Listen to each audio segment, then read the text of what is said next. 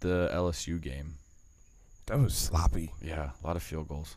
Yeah, it wasn't fun to watch. No, was it 17 to 9 or 17 to 6? It was the final. It was Saturday. Yeah, it was the Saturday night game, wasn't it? Or Friday night game. Yeah, That was the Friday night game. Yeah, I was watching that before I went out, and we were gonna stick around and watch that game before we left. But I was like, I am done watching this. This is boring. I know you and I agree on this, but LSU's defense is pretty solid.